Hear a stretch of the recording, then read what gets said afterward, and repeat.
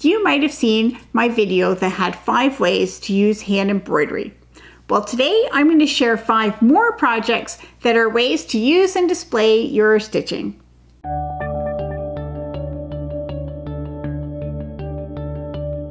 Welcome to Epida Studio. My name is Elizabeth and I help you make beautiful things with quilting, pojagi, and embroidery. So for many people, their first embroidery project is to do stitching in a hoop, and then they finish off this hoop and hang it on the wall. That is a wonderful project, but eventually you're going to run out of wall space. So today I'm going to share 5 more ways that you can use and enjoy embroidery in your everyday life. The first project idea is household linens.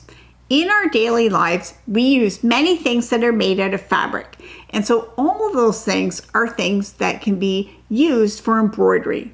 Things like towels, placemats, pillowcases, napkins can all have embellishments on them with hand stitching. So historically, girls would have embroidered items like this and they would have saved them maybe in a hope chest, and they would have had a collection of those so that when they were setting up a home, they would have these things ready to use. So today there's not the same societal expectation that you would have those kind of things and that is what you would focus on when you were young, but it doesn't mean that it's a bad idea. It's still a fun way to use embroidery by stitching on those things that we use every day and we can enjoy. It's also a great way to practice. If you want to try out some new stitches or new designs, then stitching that on a tea towel takes away some of the pressure for perfection. Even if your stitches aren't as nice as you like them to be, or you're just getting the hang of it, stitching that onto a piece like a towel that's going to be used to dry dishes is a good way to do it, because you'll still be able to use it. It doesn't matter if it's not quite as good as you would like it to be. And when you've done some practice and then you're more confident, then you could move on and use those same stitches for a piece that's going to be more prominently displayed as a piece of art. The second way you can use embroidery is in clothing. Clothing is something else that we use every day that is made out of fabric. And embroidery is a great way that you can really personalize your clothing. You can make a one-of-a-kind piece that really showcases your personality. So even a plain shirt is going to look totally different depending on if you embellish it with flowers or animals or words or even bicycles or robots or skeletons. You're really only limited by your imagination. If you sew clothing, then you can actually plan and lay out your embroidery and do the stitching before you assemble the garment. And this can sometimes make it a little bit easier to embroider on the fabric. But even if you don't sew your own clothes, you can still embellish ready-made items. You can either stitch directly onto the clothing, or you can stitch onto fabric and then apply that fabric onto your piece of clothing. Embroidery can also be a good way to mend clothing and help extend the use. So if you have a favorite piece of clothing that's starting to get worn in a couple places, then embroidering or adding patches in embroidery can be a good way to extend the life and let you use it for many more years.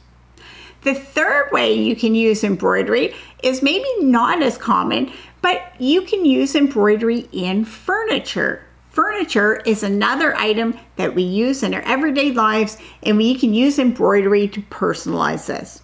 Most commonly, this would be used in conjunction with upholstery.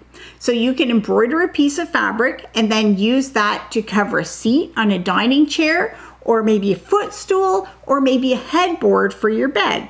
But I have even seen embroidery pieces that are set into wooden frames, and those are used for the front of doors or drawers on a dresser. Now this is in high-end custom-made furniture, but it was very beautiful to see. Then the fourth way you can use embroidery is with unusually framed pieces. There are a lot of things that are not necessarily made out of fabric, but we can frame fabric and finish it in a way that it can be used. So here's an example in this tray, and this is a tray that showcases embroidery. So this embroidery was made many years ago by my grandmother, and it was framed, so it has a glass surface, so it is even water resistant. And then the back of it is felt. So this is a layer that will protect any furniture that is on. And then it does have these handles on the sides. So my grandmother made this probably close to 40 years ago, but you can still see it's in beautiful condition, and it showcases all her hand stitching. So you can use framed embroidery for something like that, or you can also use it for things like room dividers or even doors. The limiting factor that I would have for a piece like this is not doing the stitching, but in being able to finish it. But if you have a friend who is a woodworker, then I'm sure you could brainstorm together and come up with lots of great ideas for ways that you can use your embroidery in an unusual way. The first 4 ideas that I shared were pretty big items, but with embroidery, you can also go really small. So the 5th idea that I have for an embroidery project is jewelry. Now you can purchase small frames like these that are designed to be able to mount a little piece of embroidery or something else in it. And so you can use these as brooches, you can use these as necklaces, and I even have some tiny ones that are just the right size for earrings. So you can get these as just the frames, or you can order kits that use embroidery. And I have this necklace, and this was a kit that I got from Kiriki Press, who is a great Canadian designer.